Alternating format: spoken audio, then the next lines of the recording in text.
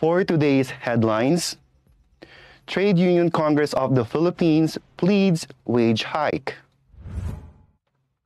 Bangko Sentral ng Pilipinas confident in monetary stance. Airport immigration manpower now 100%. Conviction of child porn producer lauded. Tupas files cyber libel charges versus Bello. Senator Christopher Bongo lauds land transfer to 41 Taytay residents. Duterte mulls Congress special session on rising fuel prices. South Korea bans exports to Belarus. Good morning, I am Kim Sancha and this is Tribune News on Q. Today is the 8th of March 2022 and these are the latest news this Tuesday morning. The Associated Labor Group Trade Union Congress of the Philippines, or ALU-TUCP, is set to demand a hike from 537 pesos to 750 pesos for a daily minimum wage as the war between Russia and Ukraine is expected to impact the prices of the basic commodities. The Brent crude, the global oil benchmark, has now ballooned to above $139 per barrel before easing back to below $130. But it has sent fuel pump prices to skyrocket. Hefty price increases in fuel are to be implemented in the Philippines starting today. Alan Tanhusay of the said labor group, during a guesting in Daily Tribune's morning program, Gising Na, on Monday, said it's about time that wages of workers are increased. He said it has been 2 years that the workers' wage remained stagnant due to the pandemic. The ALU-TUCP has not filed any wage increase because they understand the situation. But as fuel prices continue to spike, which will affect prices of commodities and food, then they will appeal for a wage increase in the coming days or weeks. Tanhusay said they will channel the wage increase petitions through the wage boards, which are under the Department of Labor and Employment, as Congress is currently in recess due for the May 9 elections. He stated that 750 pesos wage is a clamor among lawmakers supportive of the call. The current minimum wage in National Capital Region is 537 pesos, which took effect in October 2017. With the worsening Russo-Ukrainian war now causing serious effects on most economies in the world, the country's head of the Bangko Sentral ng Pilipinas, or BSP, said its impact on the country will not be that upsetting. Bangko Sentral Governor Benjamin Diokno mentioned, in particular, the not-so-rattled outcomes in inflation and exchange rate, but said it will surely take its huge toll on some commodities such as oil, energy, and food. He said that its impact to the country will be indirect, as it will be felt on the global economy through prices of commodities, such as oil and energy and food. Direct effects of the war through trade and investments are expected to be muted as Russia and Ukraine are not considered major players in the world economy. The BSP chief noted that the war's huge effects are likely to come from the spiking oil prices and concerns over possible disruptions in global oil supply. He said that based on the estimation of capital economics, a worst-case scenario where oil prices could rise up to $120 to $140 per barrel if energy trade flows are sharply disrupted. Oxford Economics, in its most recent assessment of potential macroeconomic impact, estimates that a full invasion scenario would cause a setback in global growth, cutting 0.2 percentage points and 0.1 points from its global gross domestic product growth forecast for 2022 and 2023, respectively. Bureau of Immigration, or BI, operation at the airport are now in full force as the country approaches its first month of implementing its ease border restrictions. According to Bureau of Immigration Port Operations Division Chief Attorney Carlos Capulong, they have already implemented the 100% on-site work capacity and resumed their pre-pandemic shifting schedule as they expect the number of arriving passengers to increase in the next few weeks. Capulong said that from around 8,000 daily passengers on the first week of the implementation of our open borders, they are now seeing more than 9,000 daily passengers and are expecting this gradual increase as they transition to the new normal. He added that they are projecting that the figures will increase to 10,000 to 15,000 passengers in the next few months. Meanwhile, Bureau of Immigration Commissioner Jaime Morente said that he already ordered the border operations to prepare for the expected increase in travelers. He said they expect the number of travelers to further increase as the summer season approaches. Tribune News on Cue will be back after these reminders.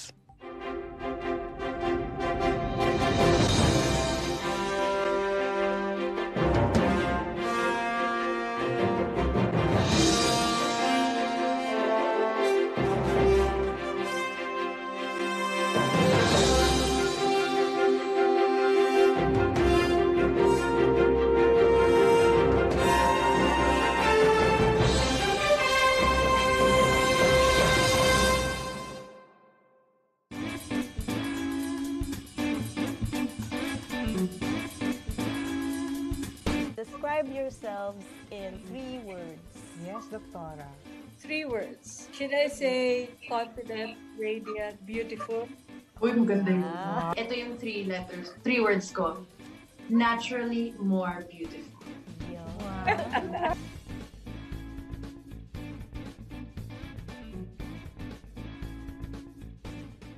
With Globe, our steps can lead us to millions of doors opening, millions of paths unfolding, and millions of reasons to keep going.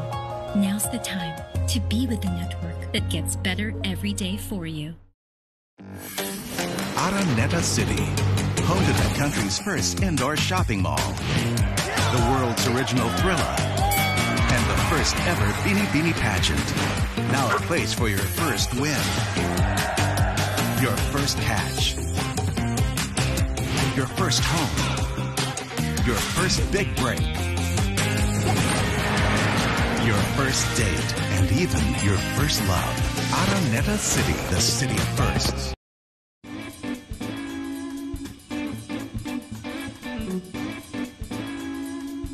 What's nice is that because of our innovative ways, we were able to keep almost 500 employees. We did not lay off anybody.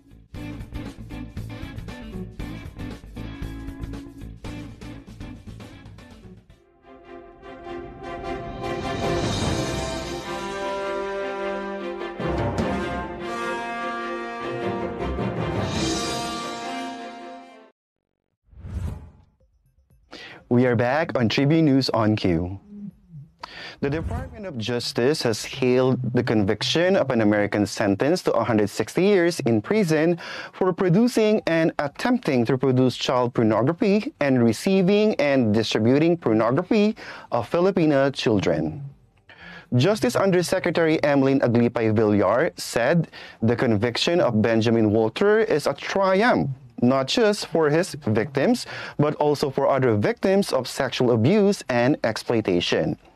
Villar, who is also the Undersecretary in charge of the Interagency Council Against Trafficking, or IACAT, issued a statement on the announcement made by the United States DOJ that last 4th of March, a federal judge sentenced Walter, 41, to 160 years in prison for using internet applications to seek images and live transmissions of the violent sexual abuse of Filipino children as young as 5 years old. The DOJ official said online exploitation of children is one of the vilest of crimes that preys upon the most vulnerable, the innocent children. She stressed that most of them are left scarred for life, and it is important for their complete recovery and healing that their abusers are held accountable for their crimes. Villar said the country has the highest incidence of online sexual exploitation of children, or OSEC, in the world, and the number keep on growing every year. Former Davao City Information Officer Jeffrey Tupas on Monday filed cyber libel charges against vice presidential candidate Walden Bello in Davao City over his accusation that she's a drug dealer. Tupas said in a statement that what Bello said about her are false, unfair, malicious, and downright unacceptable, which caused her emotional distress. The complaint stemmed from a virtual press conference on 1st of March where Bello brought up Tupas' alleged involvement in a drug raid in Davao de Oro in November last year. Bello was referring to the incident at a beach resort in Mabini Town where Philippines Drug Enforcement Agency officers seized some 1.5 million pesos worth of suspected high-grade party drugs and other illegal substances. While Tupas was not among the arrested, she admitted to having attended the party but stressed that she left the venue 1 hour before the raid. Due to her alleged involvement, Davao City Mayor Sara Duterte Carpio announced that Tupas had been terminated from the Davao City Hall on the same day that she signified her resignation. Meanwhile, for Bello, the charges filed by Tupas were clearly a politically motivated move and a form of harassment.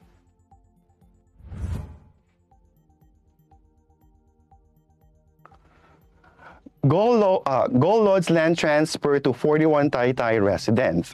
Senator Christopher Bongo congratulated 41 new land title holders from Taytay, Rizal, during a turnover ceremony led by the Department of Environment and Natural Resources. 2,100 square meter lots in Lupang Arenda, Barangay Santa Ana were distributed to the informal settlers and members of the Samahang Masigasig Tapayan Homeowners Association. The move marked the latest demonstration of the Duterte administration commitment to resolving land ownership issues in the country, Go said.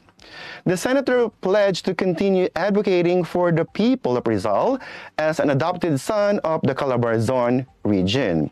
He swore to push for similar program, projects, and initiatives that will benefit more communities, especially the underrepresented segments of the population. Tribune News on Cue will be back. Stay with us.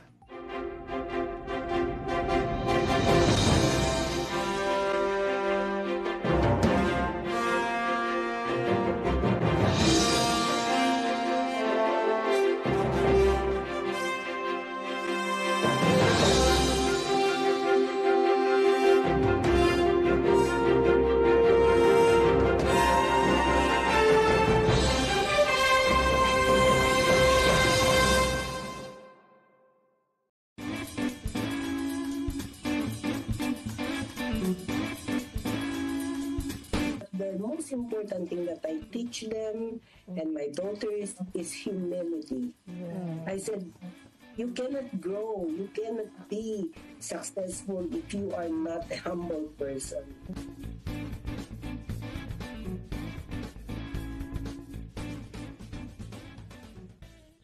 This public service advisory is brought to you by Daily Tribune and 100.3 RJFM.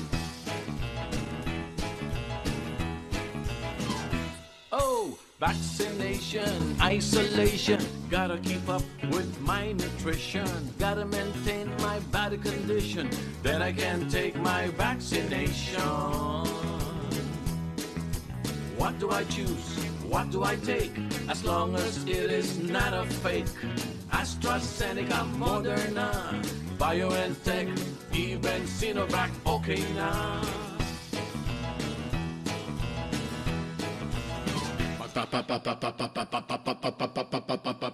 Babakuna ka ba, babakuna ka ba, babakuna ka ba, babakuna ka ba, babakuna ka ba, babakuna ka ba.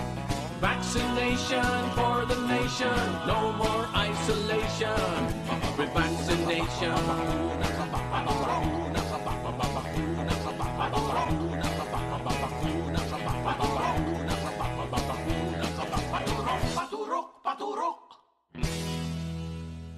This public service advisory is brought to you by Daily Tribune and 100.3 RJFM.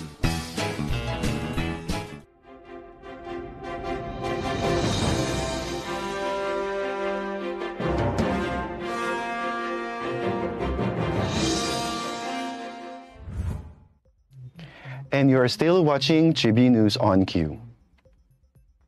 President Rodrigo Duterte is considering the possibility of calling for a special session of Congress to approve proposed measures meant to cushion the impact of spiraling oil prices aggravated by the Russia-Ukraine conflict. Two of the solutions presented by the National Economic and Development Authority, or NEDA, to the President require enabling laws, namely lowering oil tariffs and raising the country's buffer stock of gasoline and diesel from the current 30 days to 45 days. If the situation escalates, we could recommend a special session, said Socio-Economic Planning Secretary and NEDA Chief Carl Chua during the President's televised meeting with select cabinet members on Monday night. However, the chief executive expressed doubts on whether the legislative could approve the measures proposed by NEDA, with the May 9 national elections around the corner. Duterte then instructed Executive Secretary Salvador Medialdea to look into ways where the executive branch could act on its own to implement NEDA's proposals.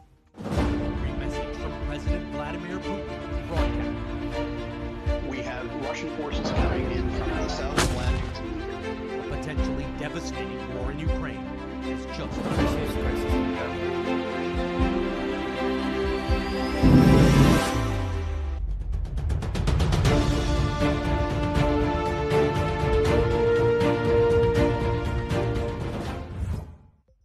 For the world news, South Korea said Sunday it will implement export controls against close Moscow ally Belarus for effectively supporting the Russian invasion of Ukraine without detailing what specific measures would be taken. Seoul's foreign ministry said the restriction would be similar to those previously imposed on Russia. South Korea last month said it would tighten export controls against Moscow by banning shipments of strategic items and join Western countries in suspending financial transactions with several major Russian banks. Russia's military has used Belarus as an important staging ground for its assault on neighboring Ukraine through Belarusian strongman leader Alexander Lukashenko has stressed his own forces have not taken part.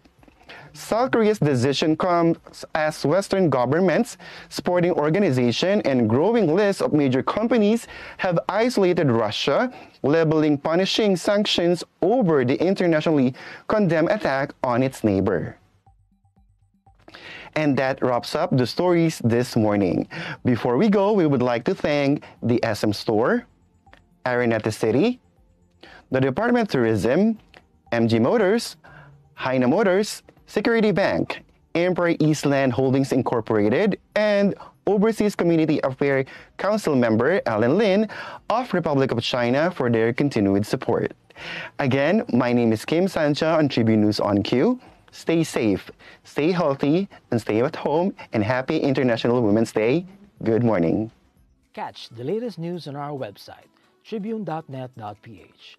Follow us on Facebook, Twitter, and Instagram. Subscribe to our YouTube channel, TribuneNow. Download the Daily Tribune app on Apple Store for iOS and Google Play for Android to get the latest and most comprehensive news online. Daily Tribune invites you to join its vibrant community, Katribu, to get updates on the hottest news on politics, business, sports, lifestyle, and entertainment. Emoticons of the Tribune mascot Tarsito are available on our community Viber.